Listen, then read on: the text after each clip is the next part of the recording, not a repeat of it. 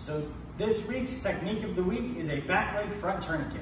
And today I'm going to be showing you how to open your feet a little wider with a split, which is a stretch that's going to help your hips and hamstrings open up a little more so you can kick higher. Okay, so to demonstrate the split, here is the stretch, or kind of how we do it. When I open your feet, we're going to be doing what's called a box split, which is where you open your feet this way with your shoulders. You're going to open it as far as you feel comfortable and as far as you want. But once you hit that spot, you really want to stretch the hips, slowly dropping down. I put my hands in front of me so I can open my hips without putting too much pressure and injuring something. Okay, so it's time to apply that stretch, the split, to our kick.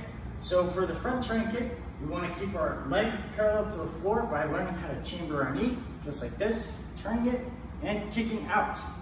And when we hold that, we're going to learn to kick it higher. So by doing this, we're going to pivot our foot on the floor, the back foot, which is my right foot, as I kick with my left foot, trying to bring it above my head. So as I kick, nice and high, bringing my body back a little bit, learning to lean and bringing that stretch up. So kicking up, again, and again.